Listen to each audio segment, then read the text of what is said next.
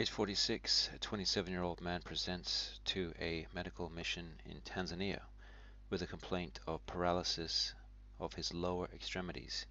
He says he has a mild fever about 2 weeks previously, which resolved. Several days ago his fever recurred, and this time was followed by nuchal rigidity and then paralysis of both legs.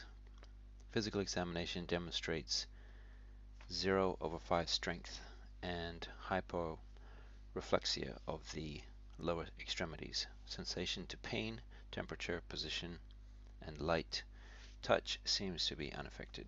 What is the most likely diagnosis? Poliovirus or a Picornavirus can cause subclinical gastrointestinal infection, aseptic meningitis, or poliomyelitis. Poliomyelitis results in the classic flaccid paralysis, which is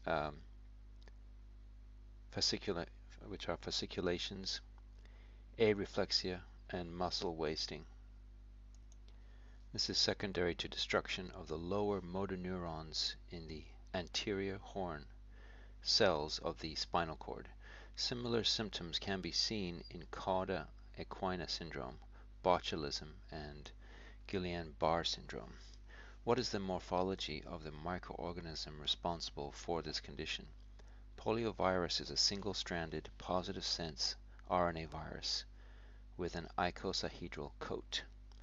Like other viruses that infect the gastrointestinal tract, it lacks an envelope. How is this condition transmitted? Poliovirus is spread by the fecal-oral route. The virus can attach to and infect host cells in the pharynx and ileum. It can then disseminate hematogenously to lymphoid tissue during a primary or minor viremia, which is typically asymptomatic. In a majority of patients, there is a secondary or major viremia that likely allows the virus to spread to the central nervous system. During the second viremia, patients experience mild symptoms and low-grade fever. Subsequent CNS disease typically occurs 11 to 17 days after exposure. What treatments are available to prevent this condition?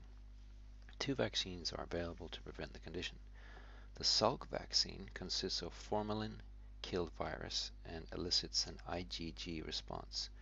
This is the form used in the United States. The Sabin vaccine is a live attenuated virus. Its major disadvantage is that it may revert to its natural form on rare occasions, leading to illness.